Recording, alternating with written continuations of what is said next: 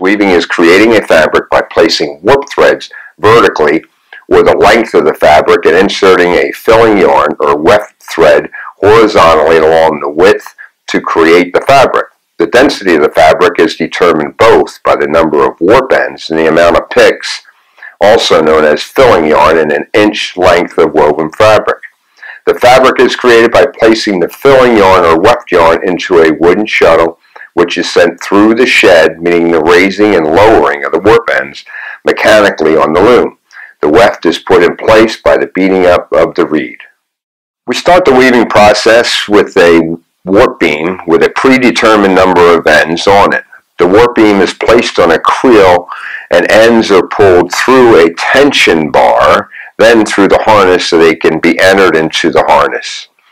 Ends are then entered into the eye of the heddle that are already in place on the harness.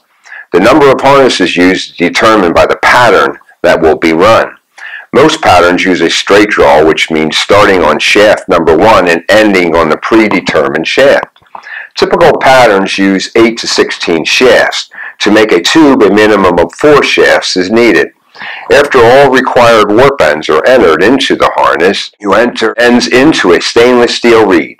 The reed will determine the width of the product and ends per inch, which is predetermined by the customer or the engineer.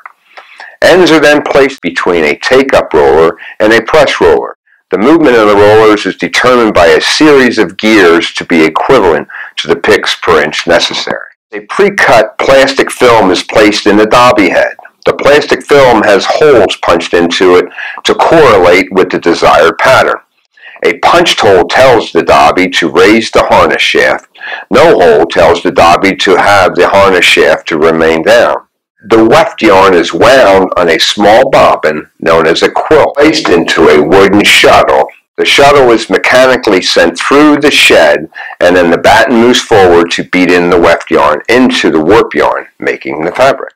The potential application possibilities of the fabric that we weave are tethers for orthopedic use. We also make medical components for medical devices. We make low-profile fabric, which is very fine. Woven tubes are produced to make vascular applications, and we also produce screening mesh to eliminate clots in blood filtering processes. Thank you for joining us in Weaving 101.